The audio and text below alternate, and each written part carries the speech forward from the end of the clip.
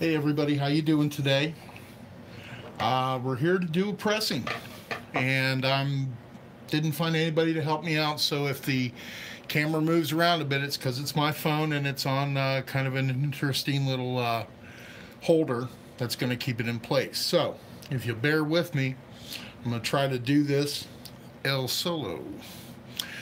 Well, our guest of the day is Terrapin. Okay, Dark Blue Dream.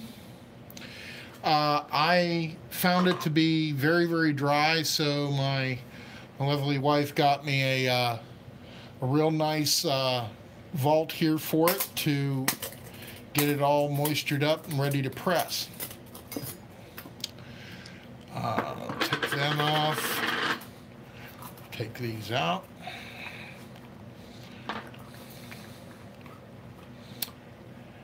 Vita 62%, and here is what we're pressing today. This stuff looks and smells absolutely wonderful. Dark Blue Dream.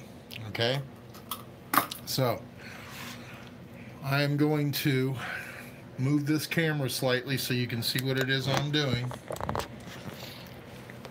Hope that this works okay. All right, try to make it a little bit easier to see what I'm doing. Okay,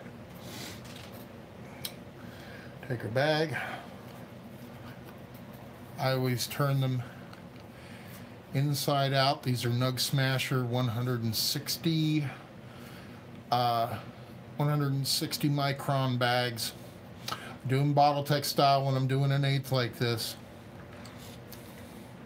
What you want is a cylinder, as close to a cylinder as you can get. You fold the inside corners in on themselves and it makes a nice little cylinder here. So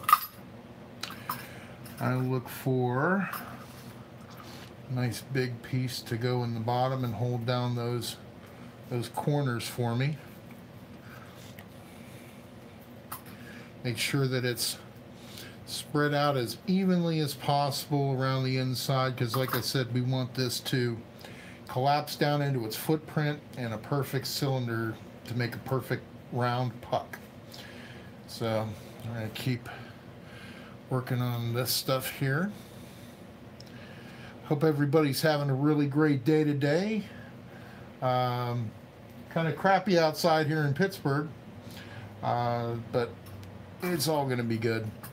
I hope everybody will remember I'm giving a class doing exactly what I'm doing now down at the Pennsylvania Medical Marijuana Education Center, 2112 Penn Avenue, on the 23rd, Saturday the 23rd, 7 to 8 p.m. I would really love to have a blowout there and get the press coming out to take a look at it. So the more people we can pack into that building, the better. I'm really looking forward to being able to give this first of its kind class in Pennsylvania history. There's never been a public demonstration of solventless extraction legally allowed until now. And I've been the one chosen to give this class. I was honored that Cresco invited me to the education center to take care of this and spread the word about solventless extraction in general and legalization in particular. While I'm doing this and prepping this bag, you see it's nice, it's all set up for pressing. We're gonna just one last little bit. Okay, so we'll get this, trim it off about a ½ inch above. Okay, there's these little whiskers that sometimes hang on the outside. I always get rid of those if I can. There we go. One last little, make sure we got it packed in there pretty well. And we're going to fold in, fold in, fold in, and fold in like you would a Christmas present at the end. And here is our puck. Now, I'm going to move the camera again so you can get a real good look at the working end of this press. Get the light over there so you can see it. So, get this out of the way. I have my paper pre-cut, ready to go.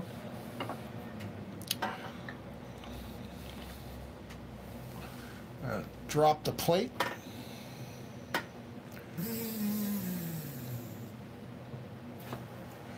And does this thing get hot?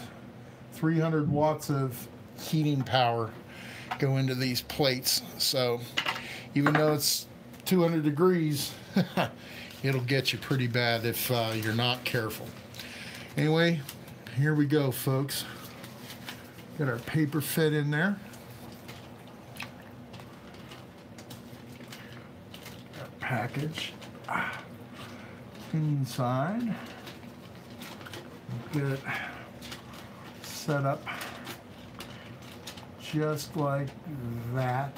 Try to get it centered right as much as you can. There we go. So let us see what our press will do, folks. Look at that. See how pretty that is sitting in there? Now I'm going to see if I can zoom in. Okay. I want you to really see if I can set this up, the camera to catch it right. You should be able to see a lot of the activity going on inside here as I close this press. I'm going to give this a nice long preheat. Okay. So start bringing the pressure. Get the plates. I love this press, CRD. My boy Chaz out in California hand built this press for me. It's a 20-ton. It's heavy as all get out, but I'll tell you what, the capabilities of it are amazing. He did a hell of a job, and I just want to give him a big shout out. I'll tell you what, Pittsburgh is getting ready, or Pennsylvania in general is getting ready to have a transformation of its entire culture here with the possible legalization of adult use. Everybody needs to be contacting your legislators and talking about passing HB 50. I mean it. Become a pest. Get on their case about it. If they're resistant to legalization, as some of our legislators are, remind them who they work for. Their opinions, their personal feelings about marijuana are not an issue. They're there to do one thing, and you're there to remind them to do that one thing. Now I'm going to stop right here, and I'm going to let this heat soak for a little bit. Okay. The nice thing about having a bigger press like this, as opposed to the one I had before, is that I can afford to press it for longer at lower temperatures because I've got higher pressure working for me. I think it's going to really produce some very nice rosin. This Dark Blue Dream, I pressed it last year, and the results were a little disappointing because of the dryness. This is before I started putting Bavita packs and everything, and started realizing that the key to this whole thing is really the moisture content of the flower going in. So I'm really trying to make sure that that is not going to be a factor going forward here. I'm trying to just keep everything as moist as possible so that when I put the pressure and the heat on this, it turns to steam and it forces all of the good stuff out. Okay, so we're going to bring it down a little bit more here. And also, if any of you know anybody who is affiliated with any of the local news stations, WPXI, KDKA, WTAE, or anybody who works at the city paper, the Pittsburgh City Paper, the Post-Gazette, or any other local or regional news outlet, I'd really appreciate it if you could let them know about the class that I'm giving on the 23rd, because This is a really historic event in Pennsylvania, and nobody else is. If it's because of the subject matter, but this is a really important. Completely ignore it is a crying shame. So do me a favor, if you know anybody who works for any of these stations, you have any influence at all, please get them to cover this story on the 23rd. Have them bring a camera crew down and check out what we're doing, because this is some historic stuff here. And for them to not give it any coverage at all is really kind of a shame. And I think that with your help, folks, we can make this event huge and help push forward HB 50 and the whole legalization movement in a big way. We're going to try to destigmatize and educate people at this class. Um, it's been heat soaking a little while. I'm going to see now. You just bring it down in short stages. Okay. This press is 20 tons, so it doesn't take a lot of force to really get the results that you're looking for. You don't want to overpress it; you will get a blowout on your bag. Now I'm going to try to see if I can get this right there. Okay, let's see. Trying to get that angle just right so you can see when this thing starts really producing. Okay. Just a little bit. There we go. Okay. Sorry for the crudeness of the video, but really trying to wing this on my own. If any of you would care to help me in any of the production of these, either in helping me with camera work or helping me by bringing some flour to press, I'm limited as to what I can buy every month. I'm on a fixed income, and so I would love to put out videos every other day if I could, but I just don't have the money. So if anybody likes what I'm doing and they want to support me, please go to my Patreon and support me in a monthly manner. And if you have any particular skills, if you are in school, in college for videography or anything like that, you want to uh, get some work in and get some skills built, I'm more than happy to take on anybody who wants to help me out here. I'm kind of an older guy, and trying to do this on my own is just a little too much sometimes, but we're going to get it happening here. Okay, so we've let that sit at this stage. We're going to bring it down a little bit more here. And very soon we should start seeing some activity going on right along that edge that you see there. Okay. Like I said, it's kind of hard to see sometimes, especially on camera like this. But when I come and do my class, there will be ample time for everybody to get a nice close look at the way this works. I'm going to bring it. That's right there. I'm going to let that sit and heat soak a little bit more, and I really think we're going to start seeing some stuff happening here. Readjust that light there. There's also an event going on Saturday. This coming Saturday, there's a Valentine's Day cannabis-related mixer going on in Shadyside. You may want to check Facebook for the announcement on that. I don't have it right in front of me. But that's going to be going on from 8 till 11 or 12 this Saturday. And I'm definitely going to be there looking to network with some people and meet some new folks. And anybody else who's interested in advancing the cause. So I'm real excited to show up to this. And I hope to see everybody there who can. Let's see. Can I get that just a little more perfect? Okay. Now, try that. Get the camera there. Okay. So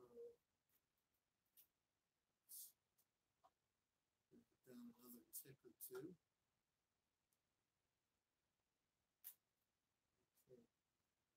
Again, pressing this at a lower temperature than I pressed most of the stuff I dealt with last year. This is really kind of there's a learning curve with every new piece of equipment. So I'm really trying to learn what the capabilities of this press are. And when I'm dealing with dispensary flour like this that costs me a lot of money, I tend to be more conservative about it because it is my money and I don't have very much of it. So now let's see. Okay, let's see if we can center that a little bit better there. Sorry about the crudeness of this, but I'm really trying to get this into where you can see all the activity as it starts. And there you go. See the bubbling going on at the edge there, right? Right along this side. Keep watching that. This is going to start cooking now. I'm going to give it one more tick. There we go. Starting to see it now. Because I'm doing it at a lower temperature, it's not going to come as quickly as it will if you were doing it at, say, 215, 220, 230. Some people are doing that. I like to keep the temperatures a little bit lower. I think that we're going to preserve more of the terpene profiles that way. I think that it's going to be a much better quality rosin that comes out of it when you can do it like this. Let me try to get that just a little bit better there for you. Okay. Yeah, it's definitely starting to happen now. So give it just a little more pressure. Just a little more. As it cooks, you have to keep adding a little bit of pressure on it because it starts to reduce in volume, much like when you reduce a sauce down. So you constantly have this battle between maintaining your pressure and not over pressurizing your flour. Right now, the pump handle is slowly lowering itself under its own weight. I'm not doing that so I can observe what's going on in the work area. And like I said, it's not the easiest thing in the world to see. However, you do see definite activity. Rosin is definitely starting to move out of the plant material and onto the collection paper. Um, so we're just going to let that sit there for a minute or two. And I'm constantly checking to make sure we're not getting any kind of blowout situation. The rosin is starting to come really nice now. I think the color is going to be really good. Dark Blue Dream is not a particularly high THC strain. This one's ringing in at 23.9, and last year when I did it, it was somewhere around 19 or 20%. I pressed flour that's quite a bit higher. However, Dark Blue Dream has a really amazing medicinal properties that I really like for me. And I love the taste of it. I think it's very, very smooth, and I like medicating with it. So you see all the bubbling that's still going on. That's the important stuff that's happening, and that's what you've got to keep an eye out on. You don't want it to get dark. You want to catch it right at the end of that activity, just when it starts to slow down, like you would pull a bag of microwave popcorn out when the popcorn kernels start slowing down. But you see all that activity going on at the edge there on either side. That's still plenty of rosin that's being extracted. So I'm going to leave that there. Let it do its thing. Sorry about it. I keep moving the camera, but I really am trying to get you guys a really good look at what's going on here.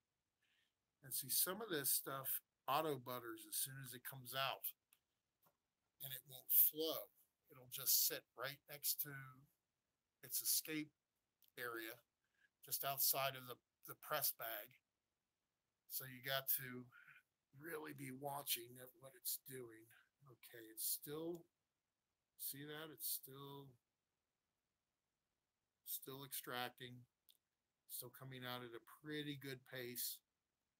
So I'm inclined to let this keep sitting there and doing its thing until I see all those big bubbles.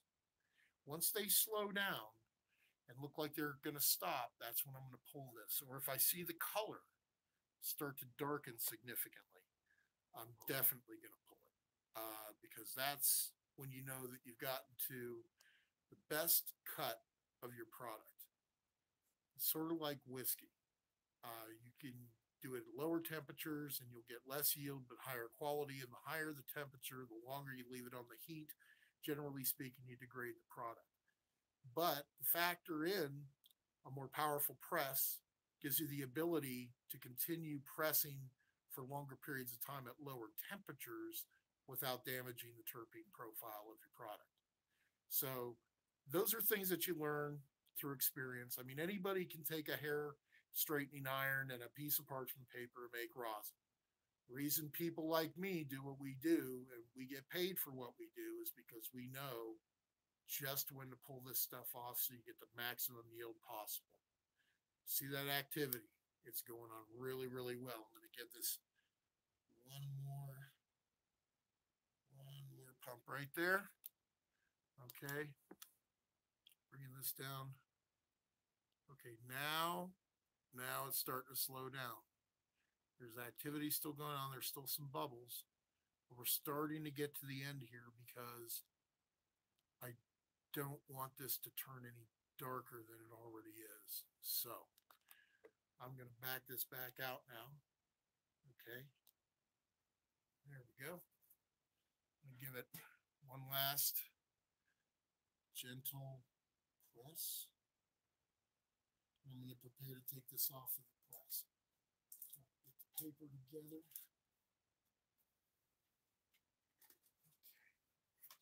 Okay. Oh. Those plates get hot, folks. They get super hot. And it heats up the whole frame. So we have gotten ourselves some nice rosin. Let's just see how much we got, shall we?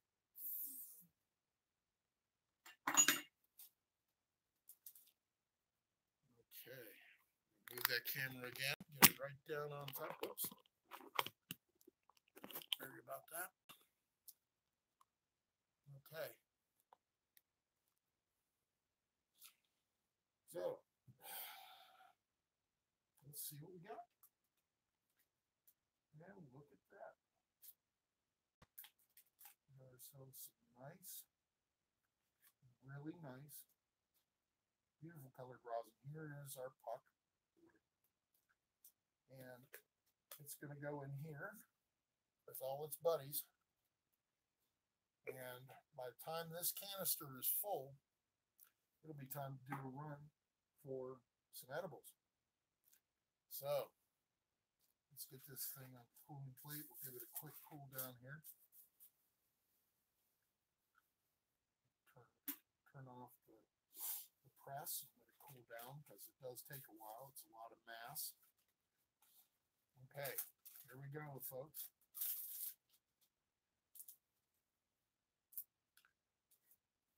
All right, let's start gathering this up, see what we get. It's transferring off the paper really nice. Not oily, not sugaring up. Oh yeah, it's nice, sticky. Sticking on itself like it's supposed to, all right?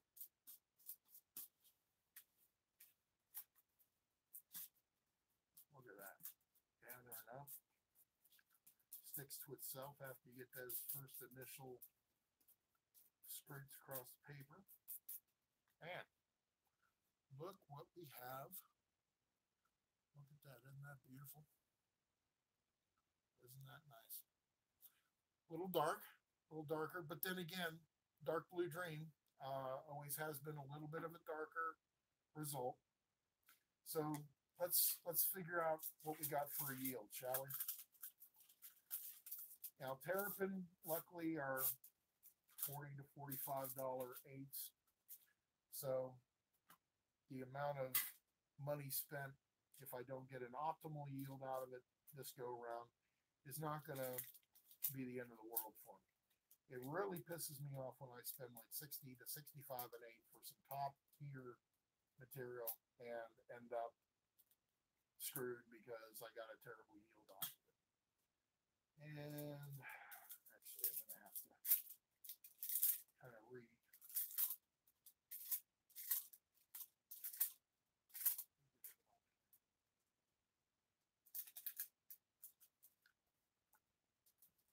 Hop back up. I can tear this paper. That's what I forgot to do. All right. So, tear that. Okay.